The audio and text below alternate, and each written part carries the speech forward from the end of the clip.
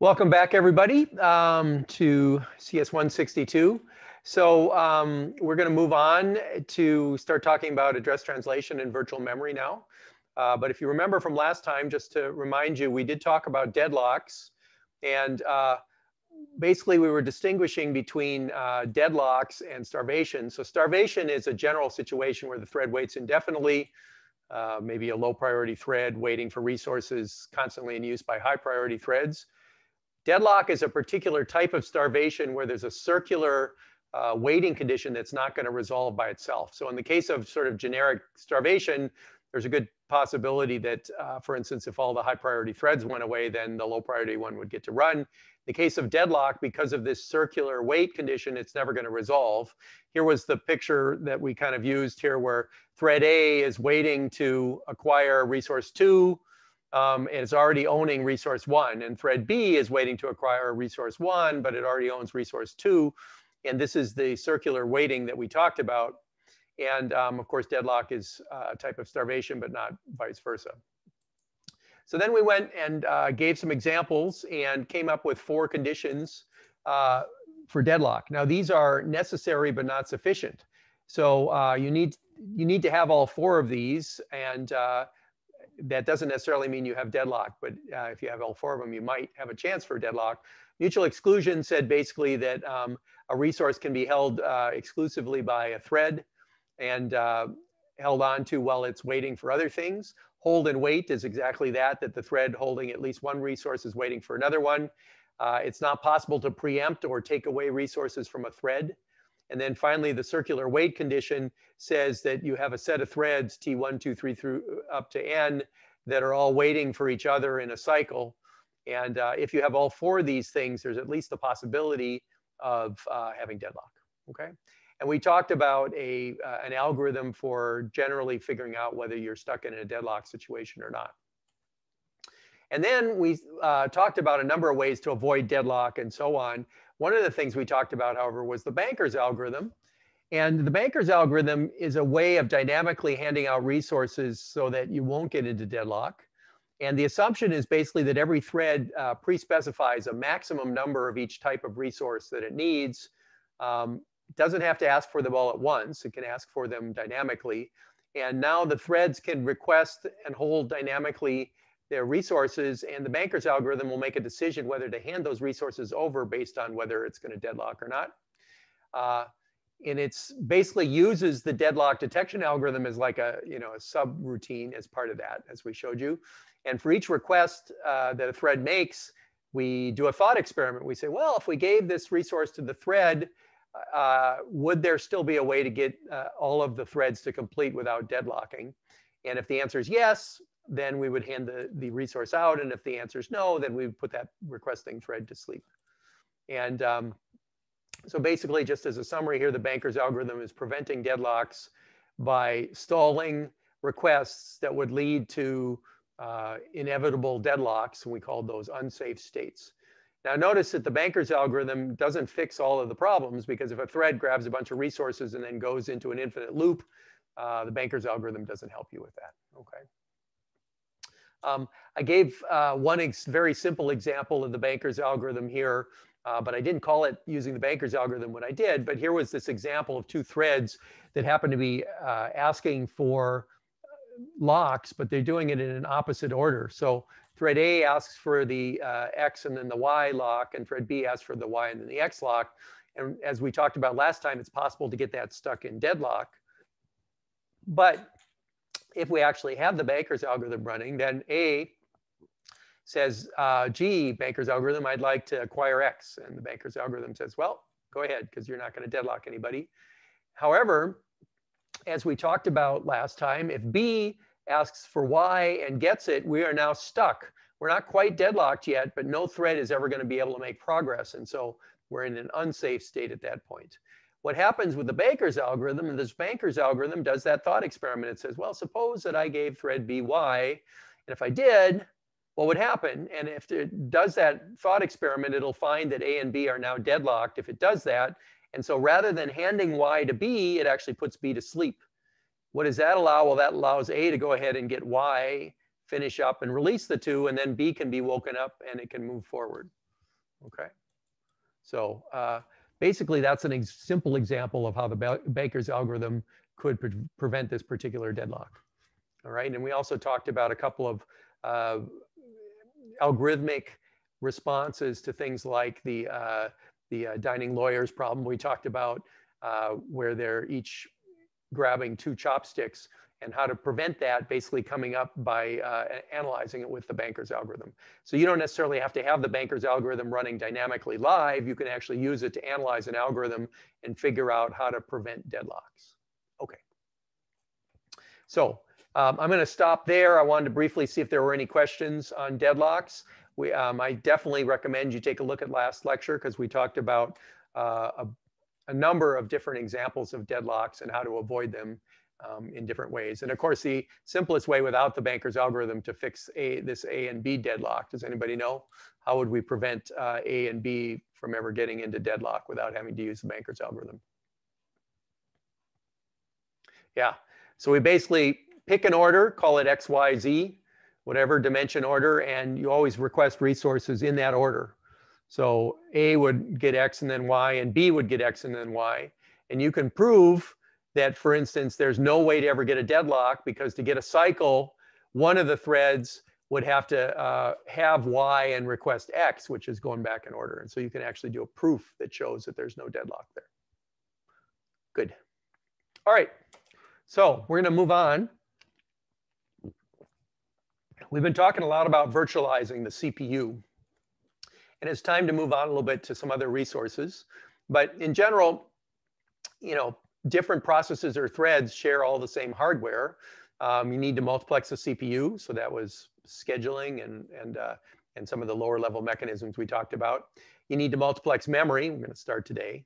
You need to multiplex disk and devices. That's a little bit later. We'll even talk about virtual machines, where you essentially virtualize a hardware view of the whole machine. We'll talk about that a little bit later as well. But today we're going to focus on memory. And why do we worry about memory? Well, the complete working state of a process is defined by its data in memory and registers. So if you were to take all of the state in the system and you were to put it aside somewhere, and then you were to throw out the CPU and get new ones and reload them all up, you'd be able to pick up where you left off. So memory is pretty important. It actually represents the actual running state of the system. And you can't, among other things, for instance, let different threads use the same memory, because what you're going to end up with is either interference or you're going to have a situation where private information gets stolen, etc. I like to sometimes think of this in terms of physics, where two pieces of data can't occupy the same location in memory.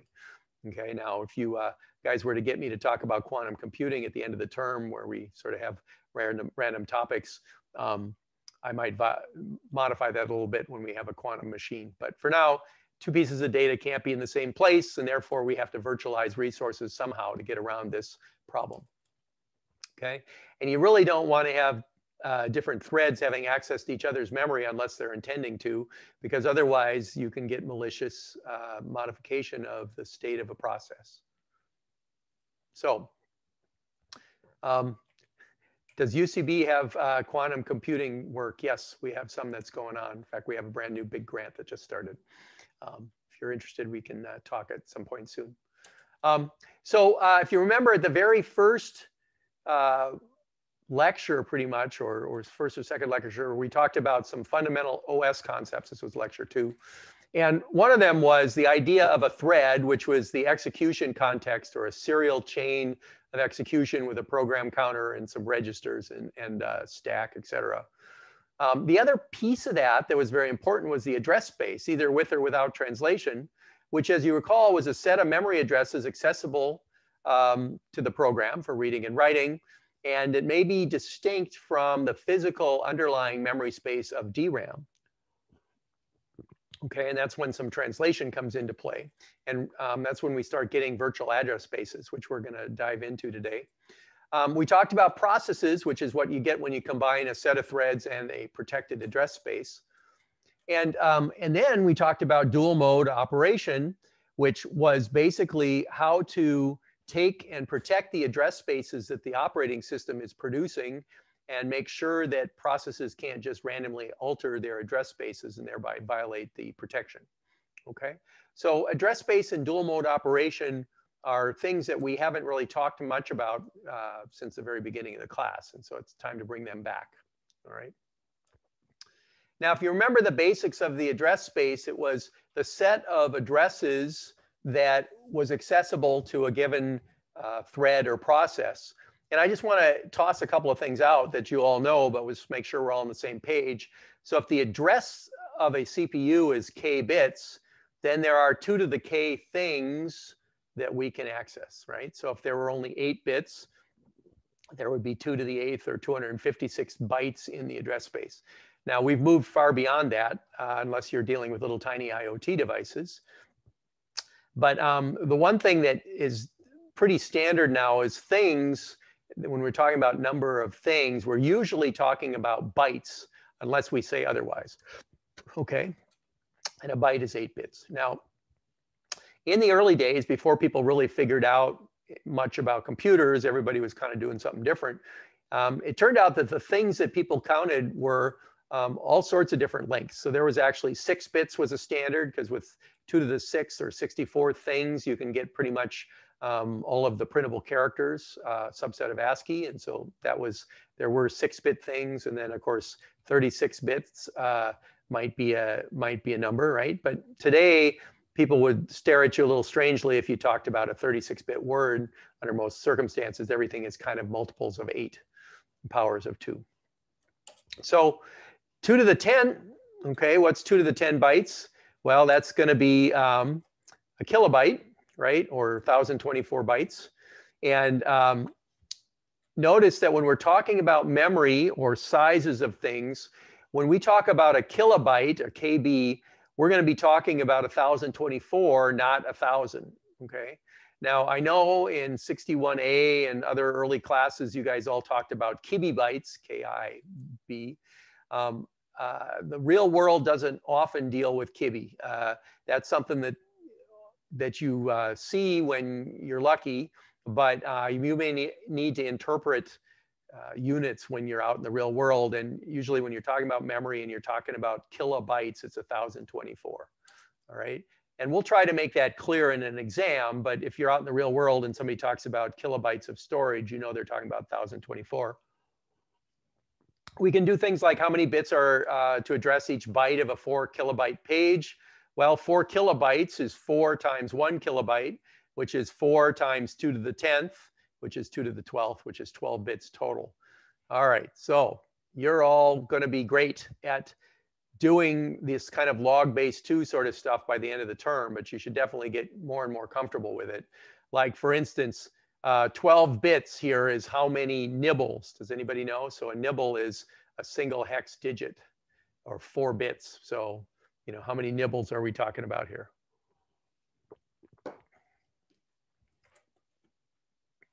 3, good. Okay, so 3 hex digits gives us a 4 kilobyte address. Okay, how much memory can be addressed with 20 bits or 32 bits or 64 bits? Well, 2 to the K. Okay, use your calculator app. And of course, 2 to the 32 is a very common one for us these days, which is you know, a little more than 4 billion. So there's some numbers that are very useful to get to know. Okay, so back to address spaces. So 2 to the 32 is about 1 billion bytes on a 32-bit machine. And we typically look at that as starting from 0x 8 zeros to 0x 8 F's, geez, I'm losing it, 8 F's. Okay, and that's going to give you 32 bits of address space, and those 32 bits will specify a specific byte within that 4 billion bytes. Okay, so how many 32-bit numbers fit in this address space? Why is this upside down? Well, I'm just trying to keep you guys on your toes. We'll go forward or backwards or upside down every now and then. I apologize that it's not always consistent.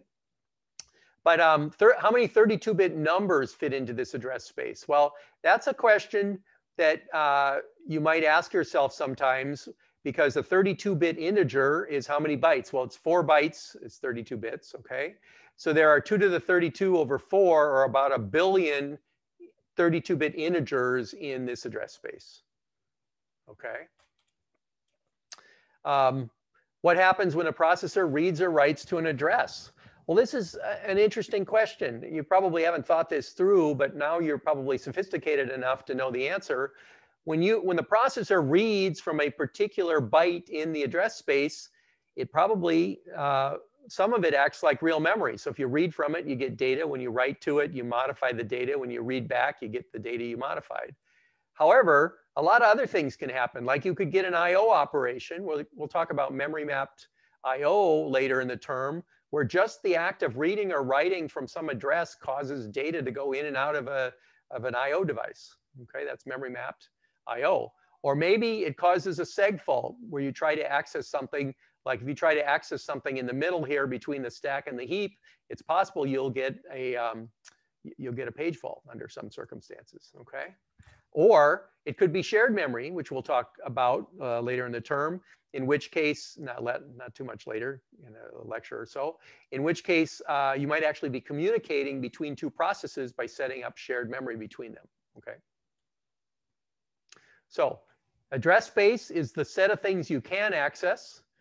And what happens when you do varies all over the place depending on how you've set that address space up. And so that's part of what we're starting today is understanding how to set the address space up. So this is the typical structure of a Unix style address space where the lower addresses typically have code in them. And then there's a stack segment that's at high memory and grows down, which in this case is up because we're inverted. And the heap grows toward the FFF addresses, okay? And there's a big space in the middle, okay? And the program counter, or the IPC, depending on what processor you're looking at, points to the code segment, and the stack pointer points to the stack segment. So these are two registers, the PC and the stack pointer, which we always deal with, okay? And this idea that there's always a big hole in the middle is something you ought to keep in mind because we're going to talk about that shortly.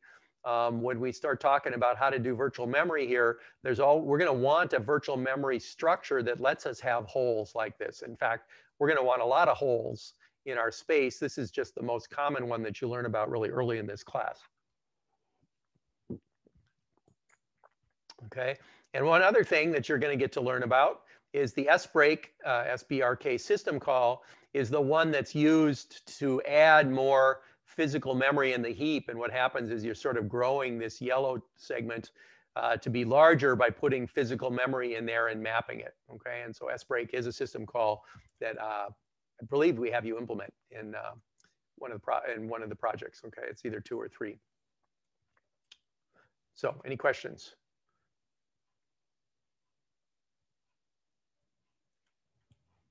Okay, good. Why do we want the holes?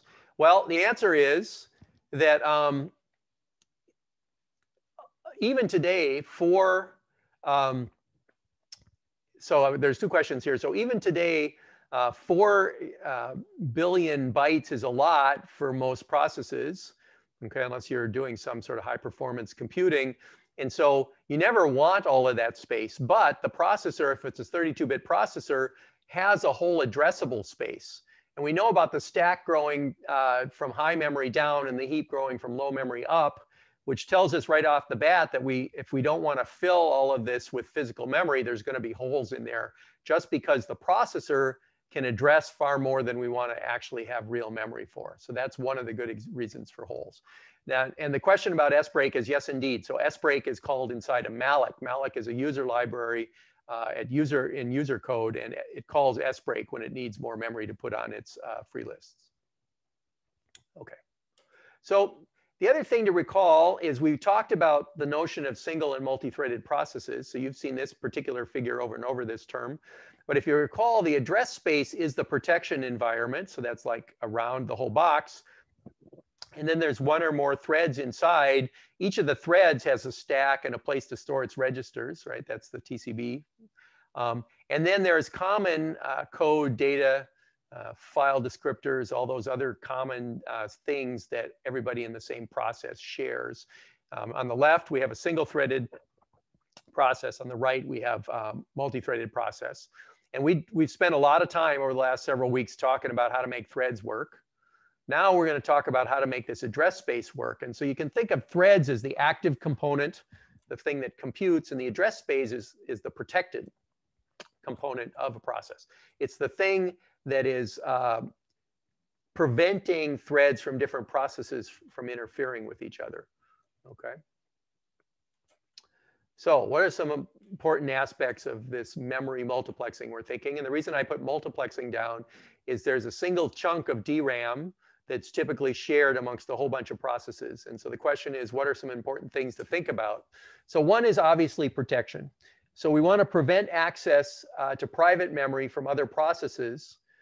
Different pages of memory can be given special behavior so that if you try to write a read-only segment, then you're going to get a page fault.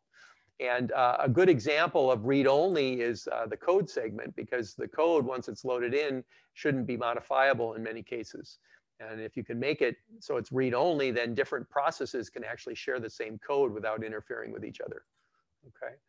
It's also the case that sometimes we might want to have memory that's invisible to user programs but available to the kernel, and we could do that with mapping. Okay. The kernel data is protected from user programs. Programs are protected from themselves, et cetera. So protection is a big aspect of this multiplexing. The other that's interesting is translation, and we're going to work our way into why translation is important. But this is basically the ability to take the processor's accesses from one address space, which is the virtual address space it sees, and translate it into the physical address space, which is where the actual bits get stored in the DRAM. And when there is translation, not all processes have it, processors, excuse me, have it, then the processor is going to be using virtual addresses, and the physical memory will be in physical addresses, and so we're going to be translating somehow between the two. And some side effects of this is you can use translation to help protect and avoid overlap between different processes. So each of them can think they have the address 0, when in fact they'll be pointing at different physical places in DRAM. Okay. The other thing is sort of a controlling of overlap.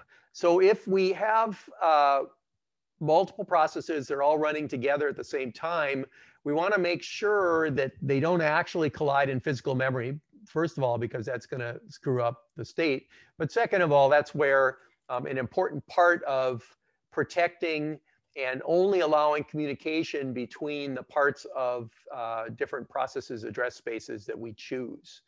And of course, the default thing we told you at the very beginning of the class, which was by and large the most common thing, is that there's no overlap. So no process can write to another process's address space or even read from it. But we're going to start allowing controlled overlap, which is when they can share with each other. Okay. Now, an alternate view that might be useful for some of you is to really think about interposition instead. So the OS is interposing on the process's attempt to do I/O operations, for instance. Why? Because you have to go to, you have to do a system call to do I/O. And as a result, the OS takes all of the process's attempt at I/O and intercepts them and decides whether to allow them. Okay. The OS interposes on processes' CPU usage. Okay, well, an interrupt will allow you, the scheduler, to take back the CPU and schedule somebody else, right? We've been talking about that. So really, our question today is about how the OS can interpose on processes' memory accesses and thereby come up with a uniform protection scheme. And the obvious thing to think about here is it's not practical for the OS code to take over on every read and write of the processor, because that would just be way too slow. Okay, and that's where our memory translation accesses or memory translation mechanisms are going to come into play, where we're actually going to provide hardware support to help us so that the OS can do its interposition and come up with a good protection model, but it doesn't actually have to look at every read and write. Now, there's a question here in the chat about, is it possible for a process to demand more virtual memory than we have space for? And the answer is yes. And then basically what happens is the process ends up getting killed with a segmentation fault of some sort. So if you ever try to exceed the amount of physical memory, then the OS clearly knows that because it's managing the physical memory, and it would end up killing off that process. Okay. So really, we're talking about interposing a protection model on a process running in a processor. And if you remember, we talked about loading at the very beginning, where a program is in storage, and what we do is we pull it into memory, okay? And when we pull it into memory, at that point, what we're going to do is we're going to make it ready to run. So what's stored on disk isn't always quite ready to run. There's a loading process. And what I want to tell you briefly is a couple of ways in which that loading actually can reflect a translation and protection model in software. Okay, and so I want to remind you of a few things from 61C. So here's the process's view of memory here, where we have some labels. We have some storage that we're putting aside. So this is saving 32 words. We have some loading from that data. So this is sort of load from data 1 using and put it into R1, right? And we can do some jumps and links and so on. If you actually look, this is assembly code at the left. But when we load it into memory for execution, it's got to be put into binary. Okay, and so this compiling and linking that you've been getting good at is really the process of turning this compiler output. So the compiler is compiling C, it produces assembly, and then it gets linked into physical addresses. Well, for instance, if you notice here, the start part of the loop is actually, this load that's at start is basically referencing data that's data 1, which is a particular address in memory. That address here is actually at address OX300 in hex, and that's where that data is stored. This load instruction is loading from that address. How does that work? Well, during the linking process, we put the address 300 hex into that instruction, and it turns out that you don't need the lower 2 bits in the actual instruction itself. So 00C0 is really the same as 0300, okay, because it's 0C0 times 4 gives you 0300. And so the linker is the part that figures out how to take all of these references to addresses and turn this into a binary that actually runs on the CPU, okay? And that binary has actually been placed in a particular place. So what I said here is, oh, the data 1 is at address 0x300. Why is that? Well, because we're putting it physical address 0x300. Okay, and so really this program in assembly is kind of in a location independent form still, and the linking that we do makes it runnable in a particular part of memory where the address of the data is at 0300 hex. The start is at 900 hex, and we've done this linking so that that instruction, that load instruction, knows how to get 0300 hex. Okay. Questions so far? So this is all 61C kind of quick summary here. Now, what's kind of interesting is, what if, call this app X. So what if we want to run it again? So we have 2 instances of the same application running, but we want to put it in a different part of memory. Well, one thing we could do is we need some sort of address translation so that we can put it down here at a part in memory, and it will still run. Okay, now if we don't have actual translation in hardware, what we end up having to do is, for instance, translating and linking this at a different address. So notice what I did here is I put this data at OX1300 hex. Okay, and I've altered all of the offsets on all of the instructions to point so they're consistent. And if I do that, then I can load 2 copies of this thing. They're both been translated slightly differently and linked slightly differently, but now they can run in the same physical memory without needing any hardware translation. Okay, so I can link this in 2 different ways. And now when the processor happens to be running in this green part of the code, everything works because it's self-consistent and it's been linked self-consistently. When it's running in the yellow part, it's all self-consistent and it can run self-consistently. So this is the compilation and linking process where I'm linking to different physical parts of memory. And I want to pause just for a second there to let that catch up with everybody. Notice that trying to run the same app at two different places in memory causes a different binary to be loaded in this environment that we're coming up with, okay? And so I'm hoping that people are starting to say, well, that seems inconvenient, right? Because it means that you're dynamically linking things at load time differently depending on where they are in memory. And that also means that you can't just move these around in memory. Okay, is everybody with me on that so far?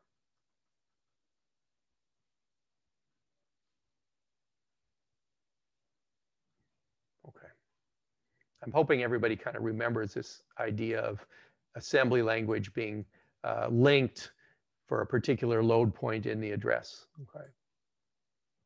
So there's many possible translations, and in fact, every different place I could put this in memory, I have to translate the physical machine code differently to make sure that all of my addresses that I use inside that application are consistent. So where do we do this translation? Well, we could do this at compile time. We could do it at link or load time. Or execution time with the right hardware support. So right now, so far, I'm showing you at link or load time when we load this in to the processor, okay? So here's kind of something that you've all been doing but haven't really thought about it. So you start with your source program and you run the compiler, which produces some assembly, which then assembles it into an object module. So if you look back here, the object module is kind of the compiled or assembled version of this assembly before I've actually done my absolute linking, okay?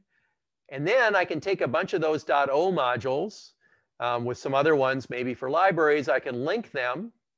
And now I have a load module, okay? And that's kind of what we've done here. This is now a loadable module. And then the loader can have the system library involved.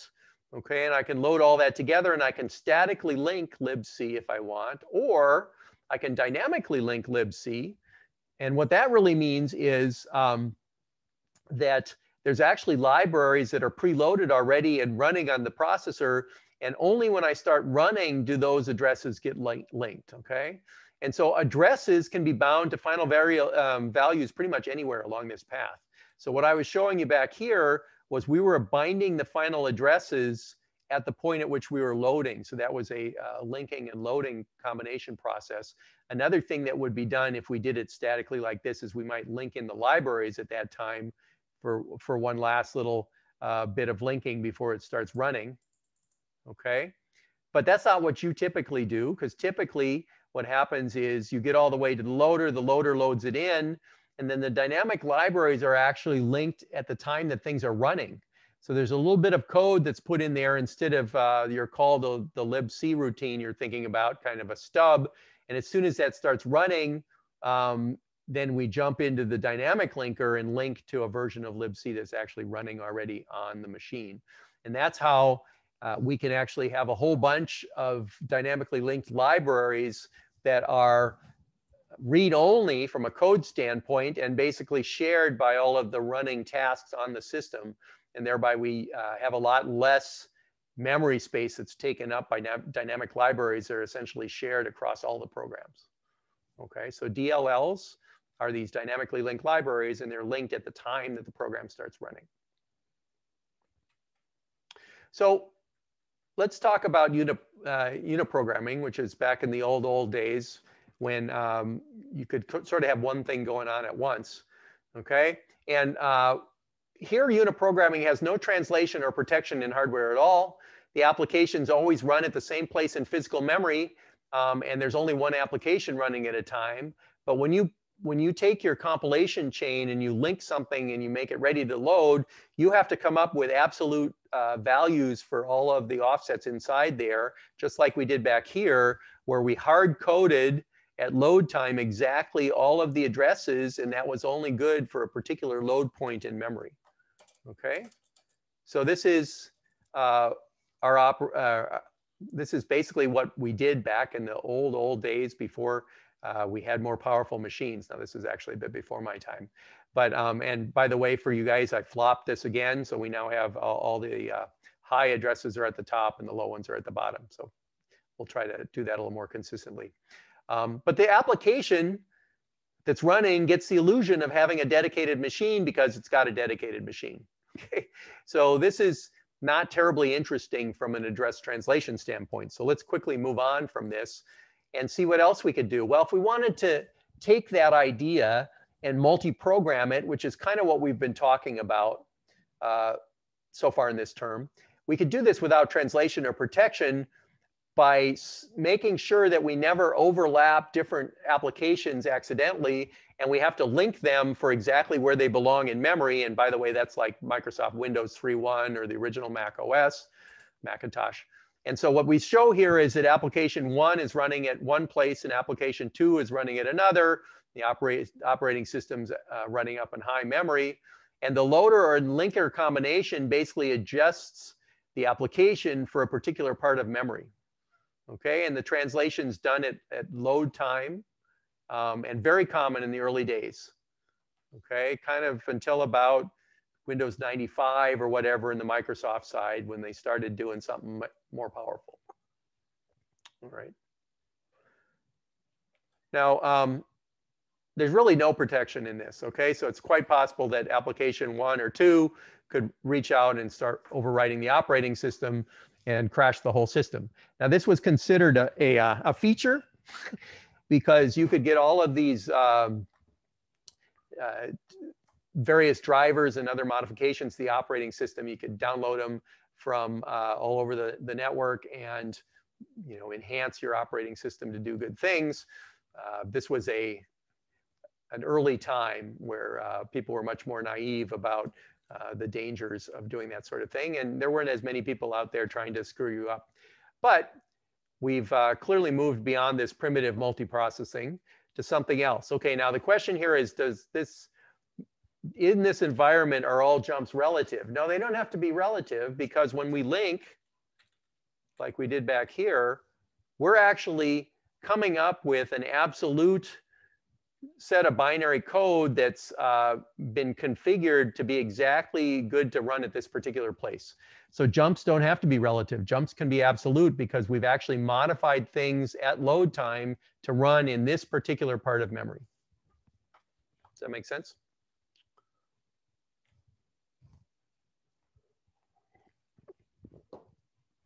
Okay, so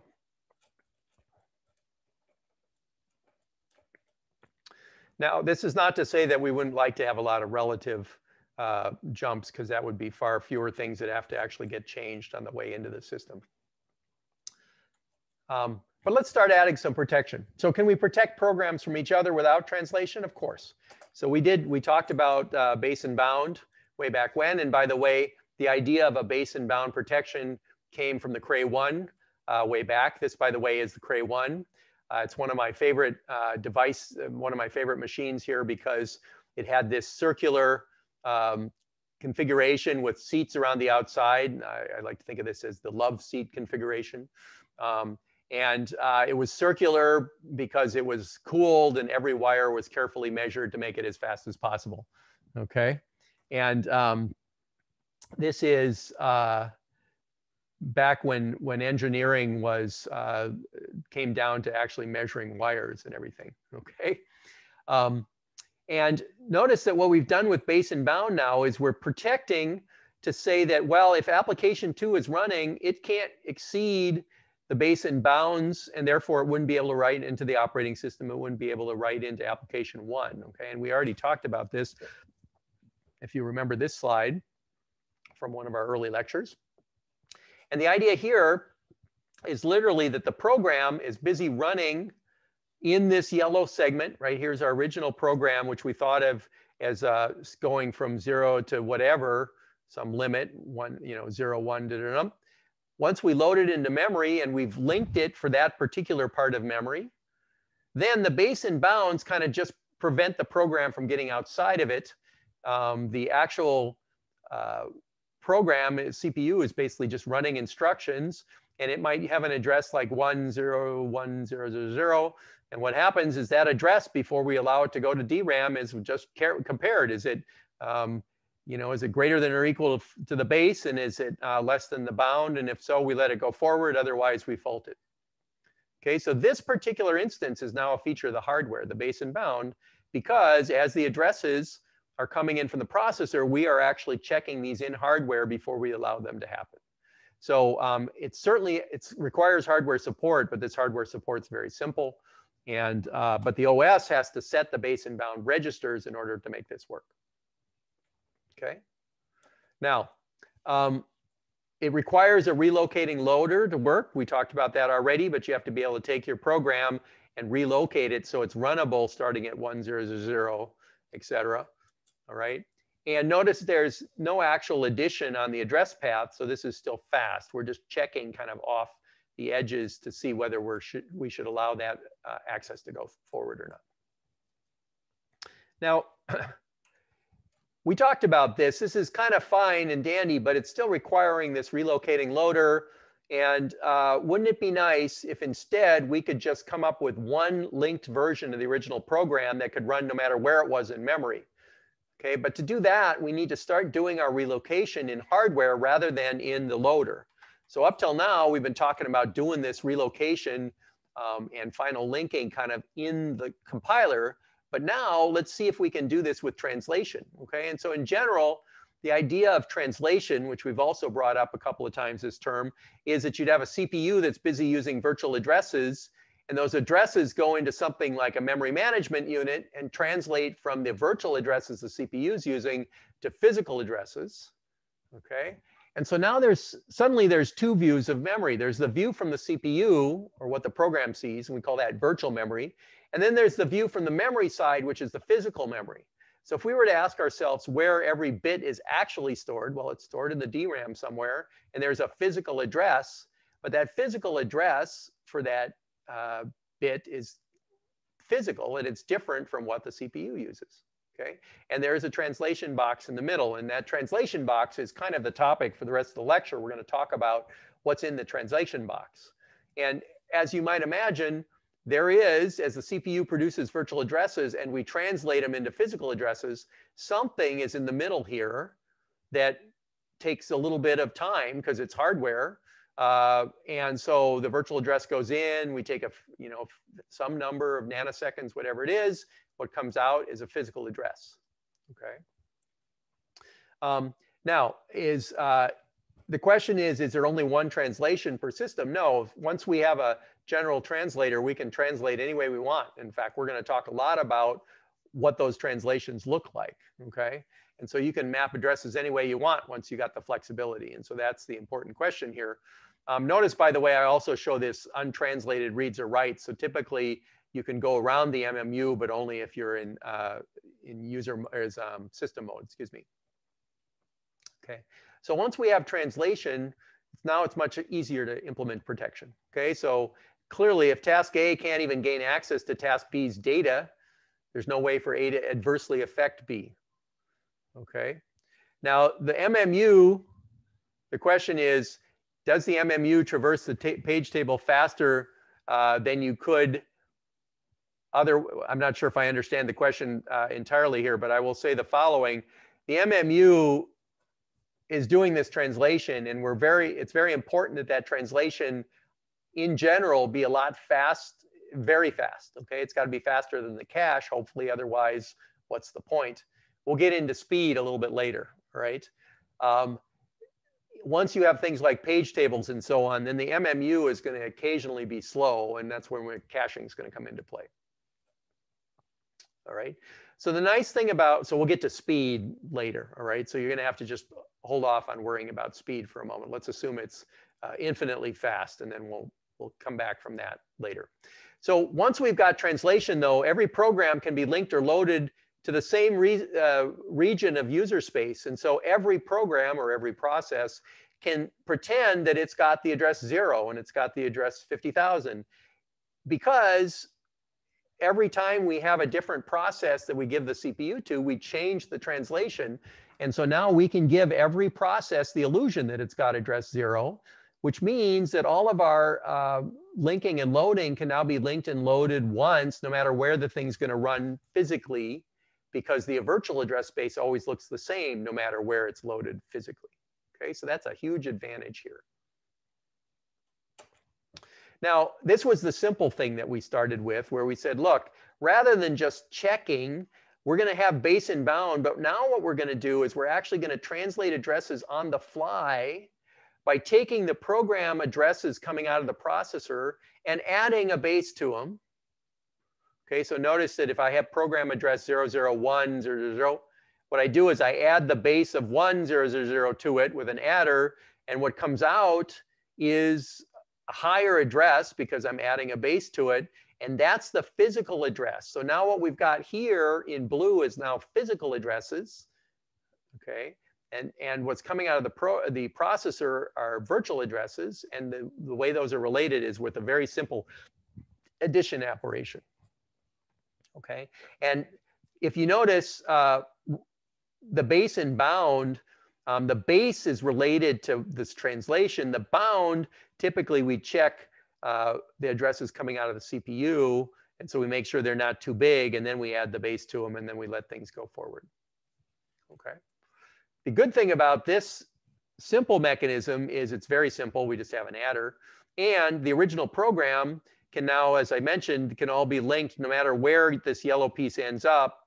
It always looks the same because we do this translation. All right, questions?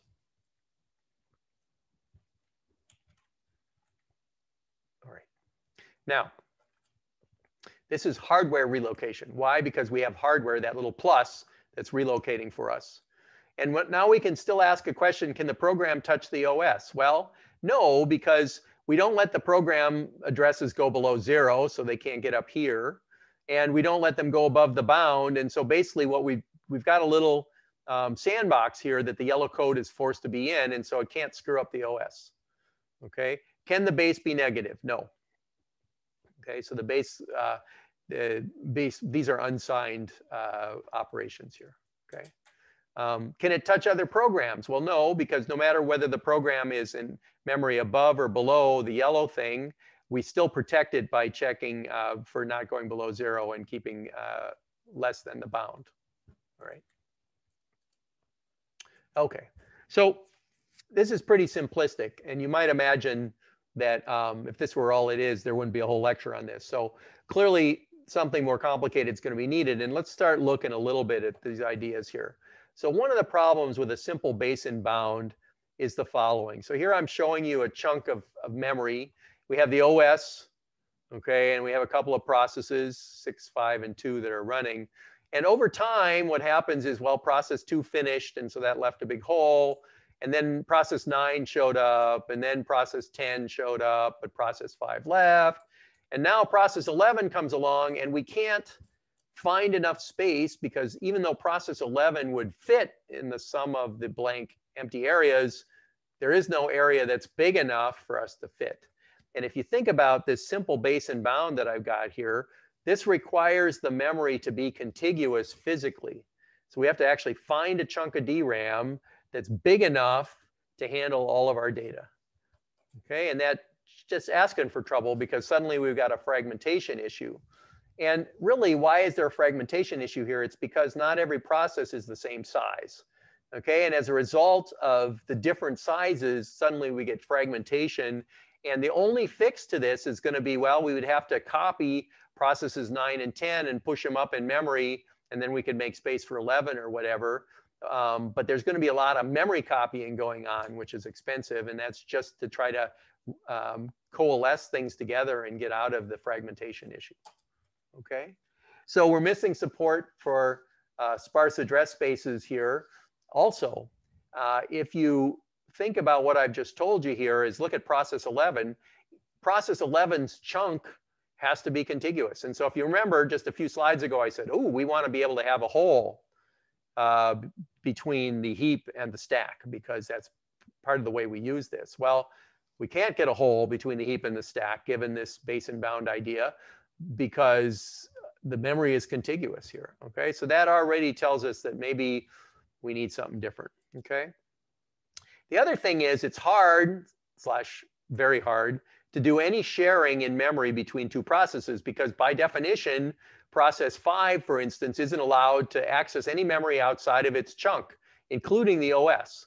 So the only way that 5 could communicate with 6 is maybe you could set up a pipe where you had to do a system call into the OS, and then that would call back into process 6.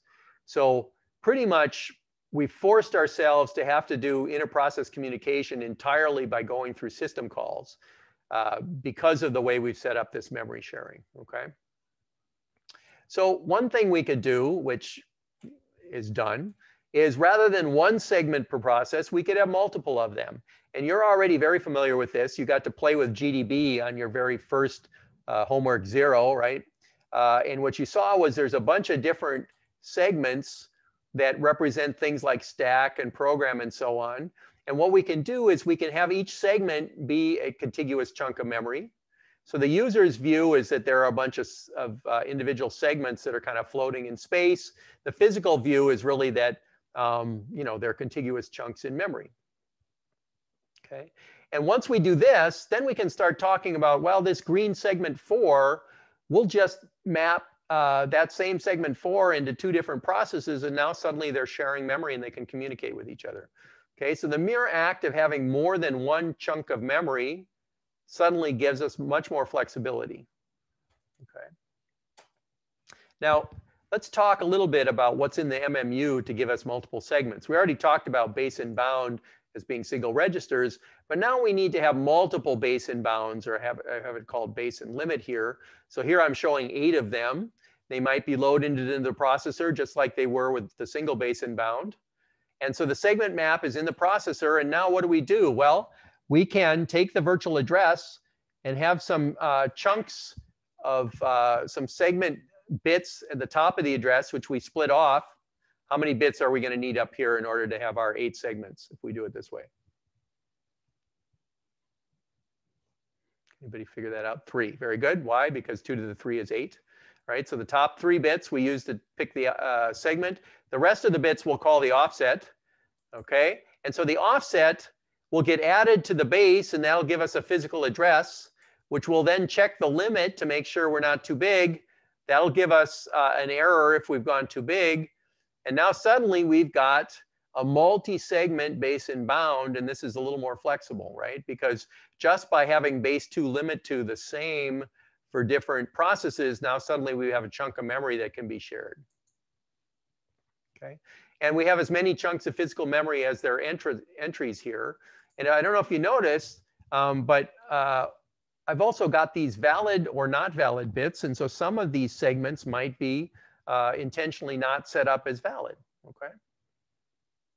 Now, how does this relate to segment registers in the x86? This is very similar with one slight difference, which is, notice in this particular model, we grabbed the top 3 bits of the address and used that to tell us which segment register. Whereas in something like the x86 model, those bits actually come out of part of the instruction encoding, and you take a few bits off, and that tells you which segment register you're dealing with, rather than having to pull them out of the segment, some bits out of the virtual address. Absolutely the same idea, though. All right. So, and so if you were to look at what's going on inside of an x86 processor, this is using the ES segment. It basically decides which segment it is based on the encoding, and then it uses that to look up in the segment table. Okay. So what's the V or N? This is whether it's valid or not valid. So typically when we do an access, we're going to not only look up the base and limit and check the offset giving us an error, but we'll also check the valid bit potentially giving us a different error if we try to access a not valid segment. Okay. So suddenly we're getting into an interesting model here, which isn't quite where we want to be, but it's starting to show you all the major interesting aspects of a translation scheme where there are certain requirements on the addresses, namely we can only talk about segments that are currently valid. There's also certain constraints on the offset in this case where the offsets can't be too big, et cetera. And we're starting to look, like I said, at certain access requirements of valid or not valid. We'll get more sophisticated here in a moment. Okay. Questions? Now, how large are segments? Well, segments in this case, suppose this is a 32-bit address, and we take 3 bits off the top. What's the biggest segment that we could have?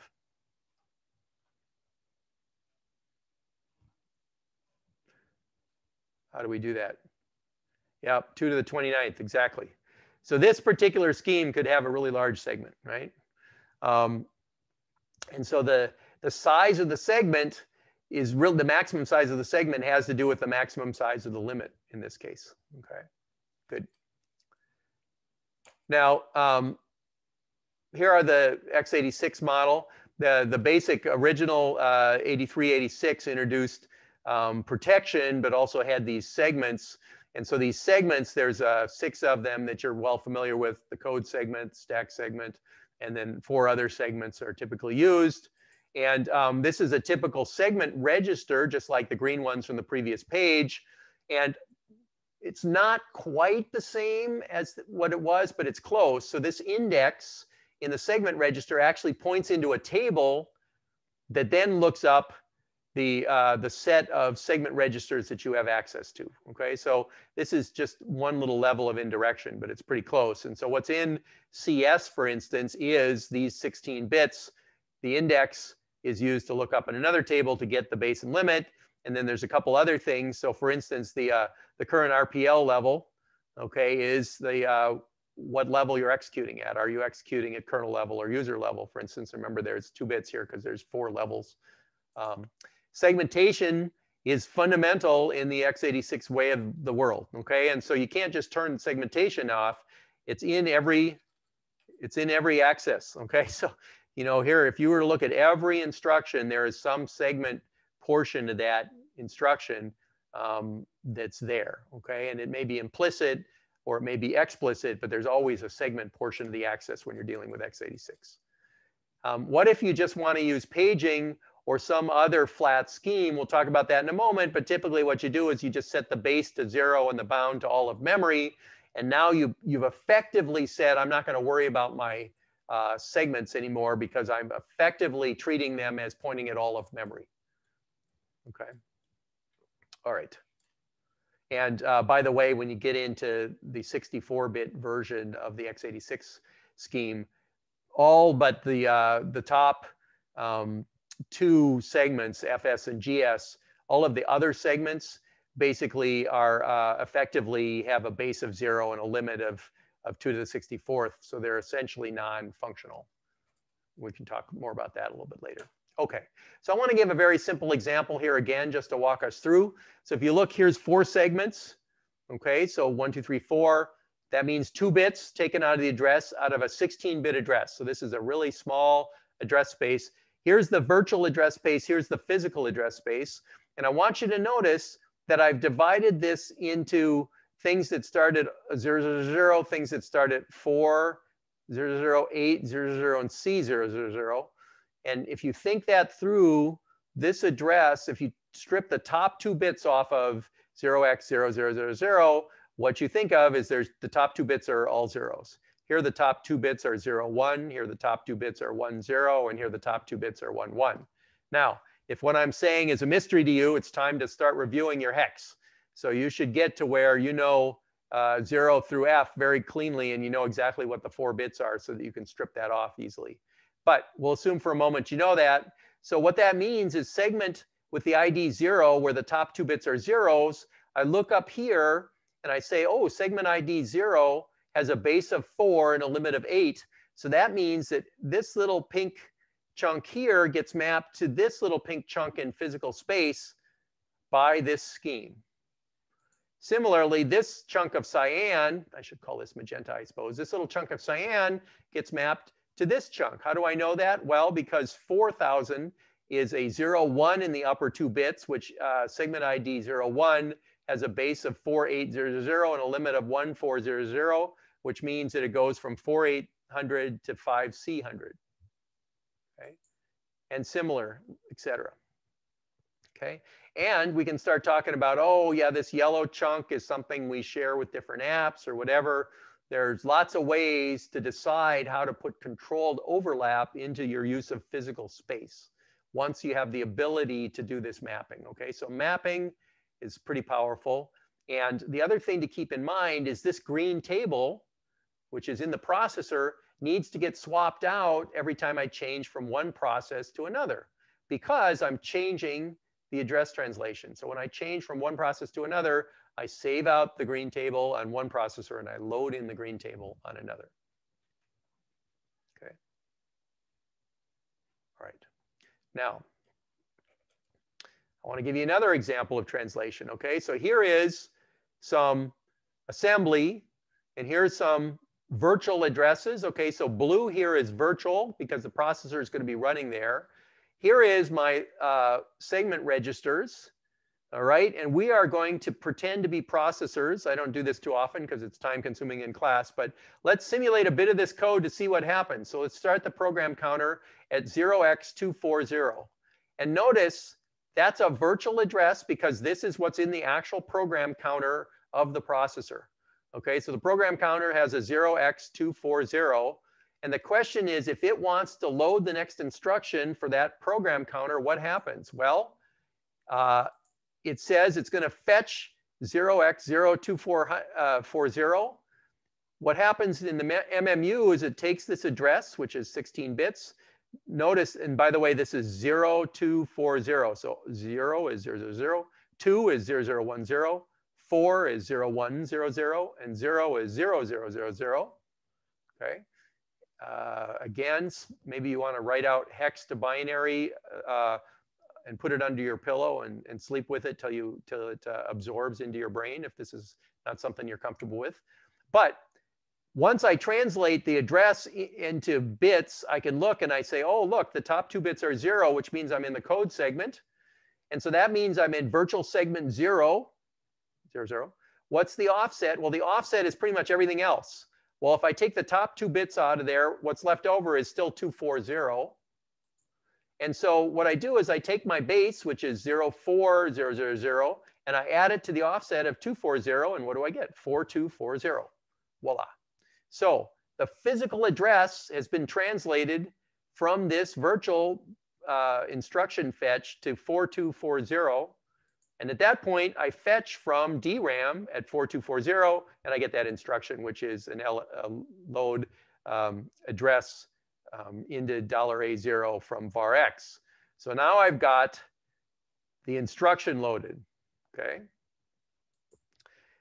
All right, and what I want to do is I want to load this var x address, which is 04050, into address A0. Now notice 4050 is a virtual address, and I'm loading it into register A0. Question. Do I translate the 4050 into a physical address before I load it into register A0? Can anybody tell me whether I do that or not? Good. No. Why? Everybody who said no is correct.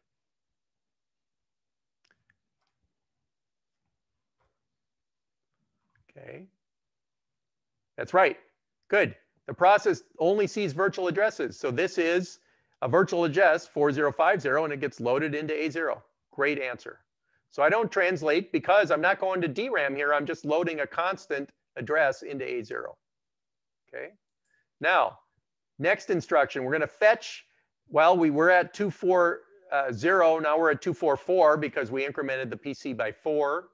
Okay, because in this RISC processor, the addresses are 30, or the instructions are 32 bits in size. We translate the 244 into 4244, which is exactly what we just did in the previous step, but the next instruction.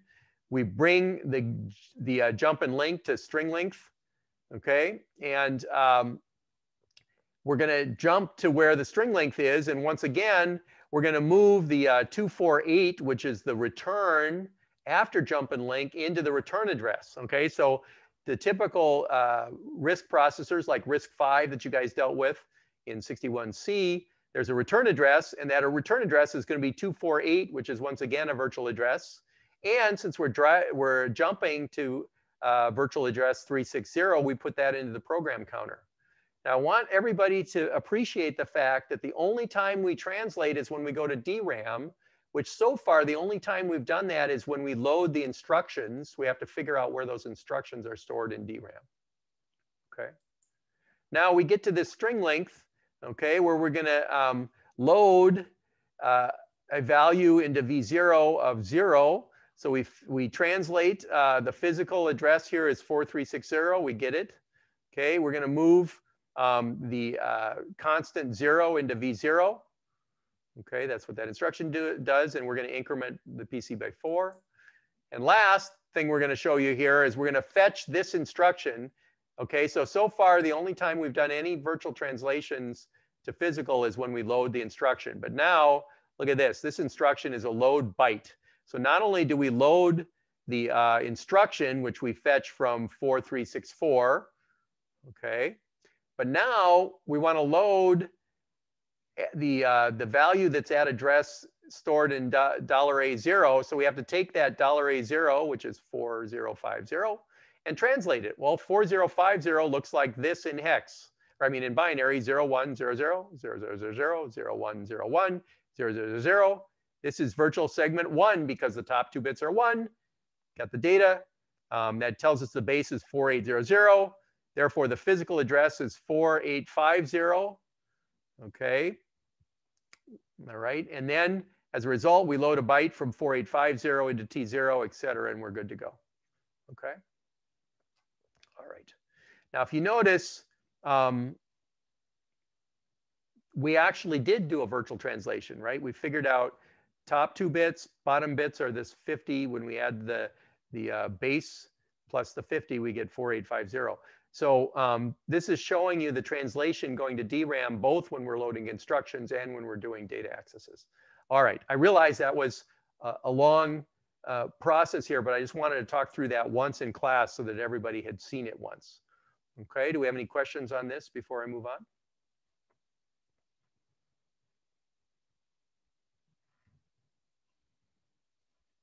Okay, now does the OS have special instructions that access physical addresses directly? Yes, in most cases there's a way to go around the MMU. Okay, the other thing that the OS has access to is this green set of registers. So only the OS ought to be able to modify this, which means only when you're in system mode, not in user mode, are you allowed to change the green registers. Okay. All right. So what are some observations about what we just did there? So we're translating on every instruction, fetch, load, or store. Okay, that's fine. The virtual address space has holes in it. That's good, right? If we look here, we've got some holes in the virtual address space. Okay, that may be getting us part of where we wanted to be. When is it okay to address outside a valid range? Well, this is how the stack grows, okay? If we look at our stack back here, and I'm going to go back to this previous figure, okay? We might have stack is base 0, limit 30, 3000 I mean, so that's this green chunk. We could figure out that if the process tries to go outside of that, it effectively wants to grow the stack because it gets a page fault, or a segmentation fault in this case. By trying to access an illegal address that's outside of the limit, the OS could take that as an indication that that needs to put more physical memory in there, and it could grow the segment in that case. Okay, but you can see that there's some limits to what you can do because you can't run into another segment. All right. The other thing is clearly we need protection mode in the segment table. For example, code segment might be read-only, data in stack might be read-write, et cetera. So we want to start putting protection bits on the different segments. What do you have to save and restore on a context switch? Well, this particular scheme that we came up with, the segment table is stored in the CPU, not in memory because it's small. And therefore, we need to, every time we switch from one process to another, we need to store the green segment table out to memory and pull in the green segment table from memory for the next process. And if we want to put a whole process on disk, we have to swap it all out. We'll talk about that in a section. Okay. All right. Now, what if not all the segments fit in memory? So if I take the set of all processes that I want to run and they need more physical memory than fits, one option is you just kill them off if they don't fit. A less drastic option is, in fact, to do swapping. Okay, this is an extreme form of context switch where you take whole segments, send them out to disk so that other processes can use the physical memory. Okay. Now, of course, the cost of context switching, excuse me, is a lot worse in that case. Okay, because you got to go to disk. Remember, what's the number I told you guys? A disk is like losing a million instructions worth of time. Okay, and notice that because of the way we set up our segments, this is extremely inconvenient. They always have to be kept together as a whole.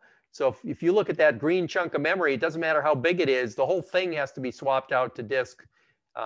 We don't have any option of putting a slight part of the segment out there. Okay, so you might imagine that we need something better here because this is not quite what we need so far.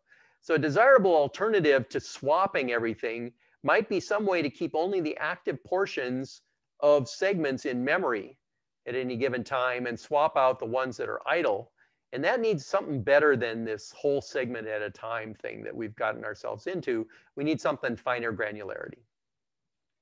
Okay, so problems with segmentation are: one, must fit variable sized chunks into physical memory, leading to fragmentation. You have to move processes around multiple times. Remember, just to deal with fragmentation, remember I showed you that you had a set of processes, some left, you've added some new ones, and pretty soon your memory is all fragmented, and your only option here is to move stuff around, so that seems inconvenient. You have to swap the whole thing to disk. Okay, and so really there's multiple levels of fragmentation that are bad here. And just to remind you guys of the different types of fragmentation, there's external and internal fragmentation. So external fragmentation says there's gaps between allocated chunks of memory that need to be coalesced together. And so we're really talking about external fragmentation here. Internal fragmentation says you've allocated a chunk of memory and you don't need all the memory within the chunks. And it's possible that we allocate our segments larger than we needed, and now we've got fragmentation inside of them. But this external fragmentation is clearly a major problem with our model so far. So that leads to this picture, which I've shown you several times this term. And the idea there is we want a smaller quanta of stuff, right? So we want to go through this translation, but maybe rather than having whole segments worth of chunks, maybe we actually have we divide the data into lots of little pieces, which we're going to call pages, translate each one of them separately, and now we have a lot more control over placement. Okay, and so that's going to be general address translation, not just this simple base and bound segmentation that we've been talking about. Okay, so we're going to do fixed size chunks. Okay, and this is a solution to fragmentation first and foremost. So physical memory is now going to be page-sized chunks. And I'll tell you right off the bat, a page is typically somewhere between 4K and 16K. Let's think 4K for a moment, bytes. Okay, remember, which is 4 times 1024, right? Every chunk of physical memory is now equivalent. And so therefore, you can just use a vector of bits to handle allocations. There's no longer this weird keep track of all the free segments and their sizes and then figure out if you have to coalesce them together, et cetera. Now, pretty much any chunk of memory is the same size as any other chunk of memory. And so really, we only need this huge bitmap that tells us which ones are free and which ones are in use. So that seems advantageous, right? Should the pages be as big as our previous segments? Well, no, because that clearly left us into some problems with fragmentation. So what we want is to have smaller pages. Okay, now the original ones in original Unix were kind of in the 1K size. You can get up to 16K. We're going to think about 4, which is kind of in the middle here, okay? And so that means that what we're calling segments, like the stack segment or the code segment or whatever, is really comprised of a bunch of individual pages that we're then going to put together into a virtual memory space for the processor to access, okay? And so our MMU, memory management unit, is going to do something more than just this base and bound translation. It's actually going to translate from one page set of pages to a different set of pages, from virtual to physical. So how do we get simple paging? Okay, so this is our first chunk, first try at this, right?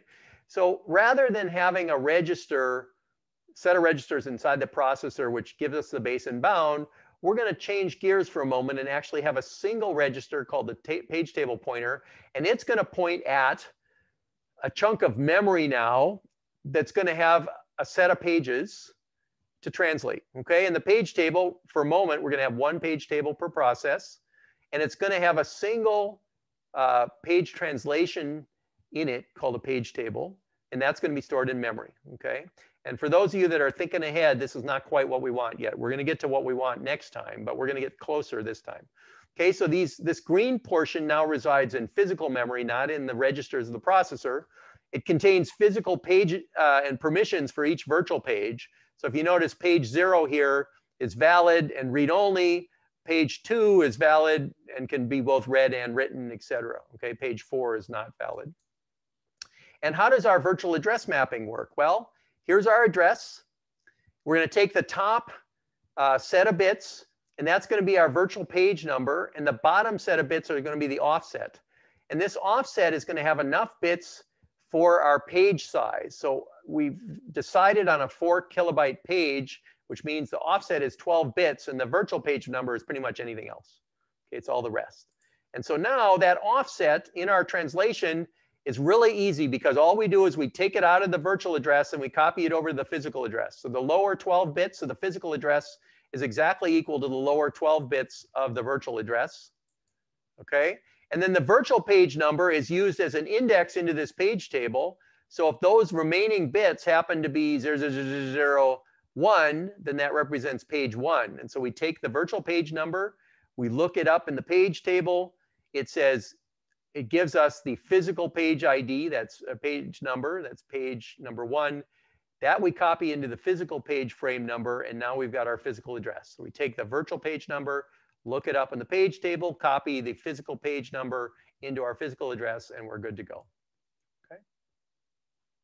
And if you look at this, for instance, by the way, I'm talking about 1K pages here for a moment. So if the offset's 10 bits, then you might have 1024 byte pages, and so it's 10 bits that gets copied. The remaining bits, well, if it's a 32-bit address, then 32 minus 10 is 22 bits. So there's 4 million entries. Those 4 million entries are used to index into the page. So one of 4 million options, which page it is, we look it up, okay? And of course, we got to check bounds. So this page table is only so big, and so in this case, there's only 6 entries here, and so the page table size says that if this virtual page number is bigger than 6, we get an error. And if I try to do something that the permission bits don't allow, like I'm trying to write when I'm only allowing reading here, then I get an access error, okay?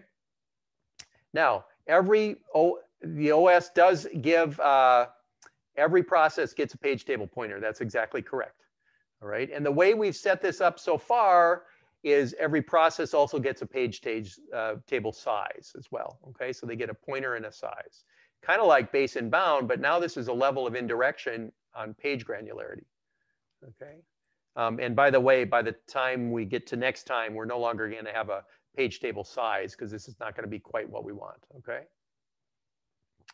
Now, when the data to process wants something more than a page, that's not a problem, because we just use page 0 and page 1 contiguously. We find pages for it in physical memory, and now all of a sudden the virtual address has 2 pages worth of virtual address that's physically backed.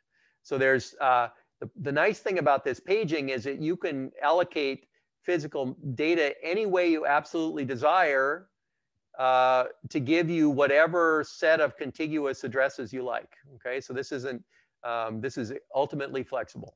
Okay, I hope I answered that question. So let me show you a very simple page table example. This is a silly one, but it gives you the idea. We have 4-byte pages. Okay, a 4-byte page means that we only have 2 bits offset, right? And the rest are the page ID. And so what happens here is if we have 8-bit addresses, since 2 bits are the page ID, then the top 6 bits are page 0, which tells us the base is 4 of the physical page, 000100, that's the number 4. We copy 00 to the offset there, and that tells us that this pink set of virtual addresses turns into this pink set of physical addresses. And we can do the same with the blue and the green, where here, notice that the blue ones, cyan, are 00001, because it's you take the OX4 and you split it out. So this is page 1, which turns out into physical page 3, and that's why this chunk of cyan maps to this chunk in the physical space. Now, and the green one similarly. And now we might ask, well, where's 6? Well, the thing about 6 is 6, if we split it into the offset, which is 2 bits, and the page ID, we see the page ID is still 1, and the offset is 10 or 2. So we basically are in this blue region, right? And address 6 is between 4 and 8, so that makes sense. And all we do is we take 000011, and that's our new physical page. We copy the offset to the offset, and we're good to go. And that's over here. And that's the same is true with 9. Okay. And what's 9? Well, 9 is 00001001. Lower 2 bits are copied.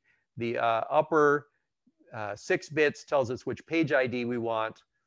That gets copied over, and we find out that we're up here. So virtual address 9 turns into physical address 5 in this translation scheme. Okay. Questions? Now, good question. If I fragment pages across physical memory, does it matter? And it depends on what you mean by that, but let's assume here that we're looking at this figure, and let's just talk about that. So notice the processor sees 3 pages in a row that it can use, and it could have a data structure that spanned all 3 pages if it cared, right? Because that's okay. And notice how those are split all over the place. Okay, and the answer is it doesn't matter from the translation standpoint how this works. Okay.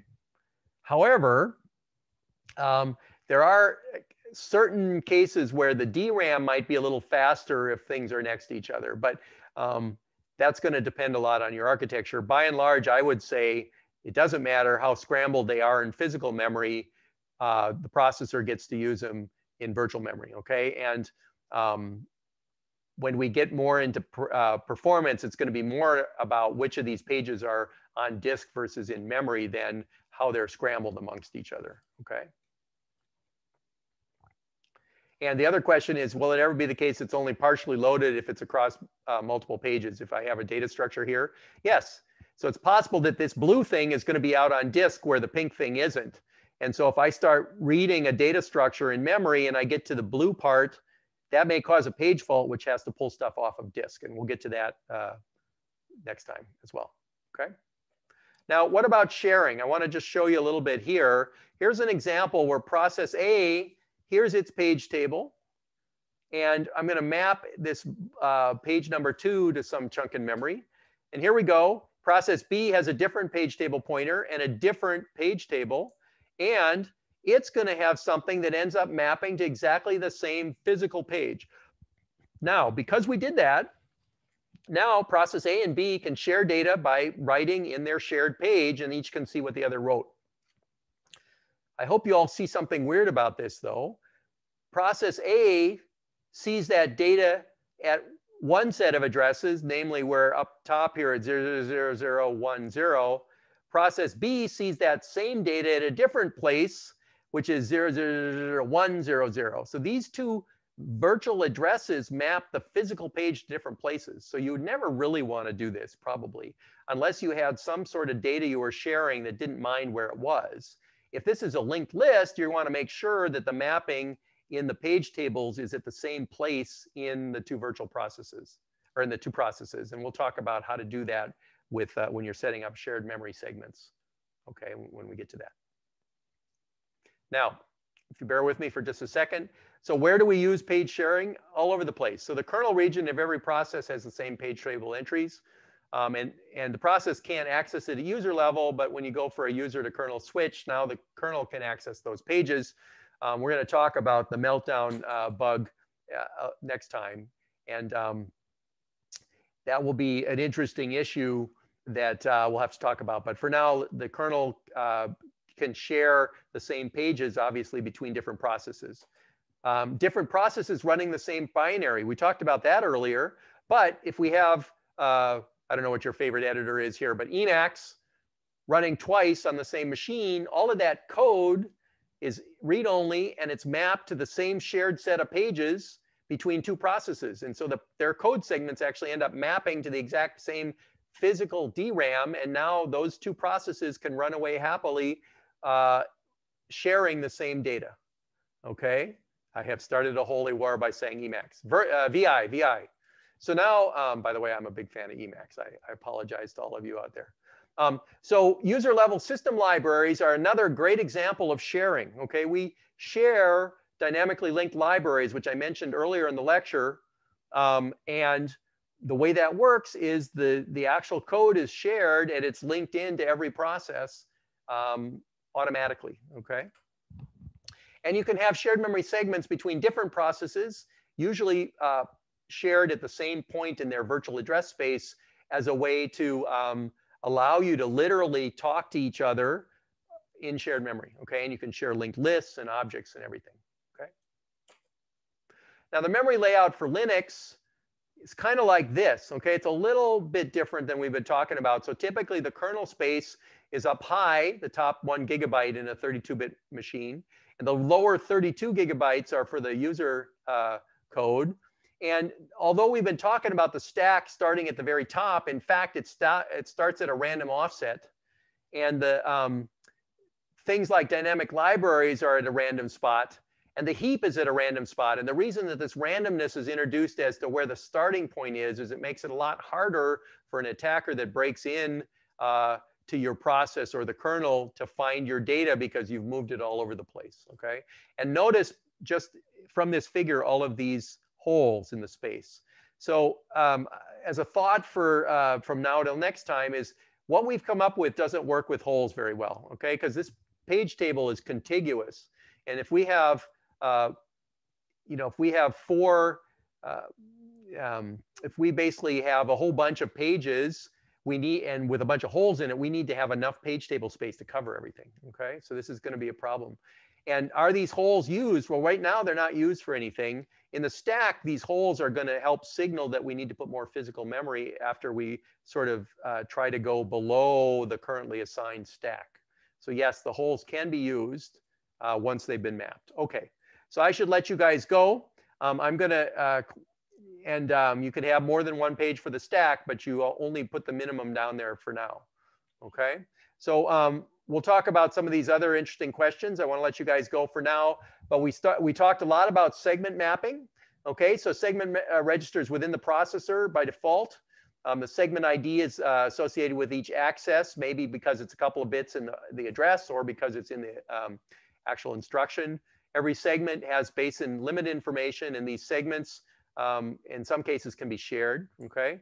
We started talking about page tables. So in this case, memory is divided into fixed size chunks of memory. Virtual page number is pulled out of the top of the address. The lower part's the offset. You just copy the offset. You translate from virtual page number to physical page number. And unfortunately, right now, we have really large page tables because of all of the way we've done this. Next time, we'll have multi-level page tables where we can deal with sparseness much better, and the page tables are much less overhead. All right? So I'm going to let you guys go for now, and I hope you have a great night, and we'll see you on Wednesday.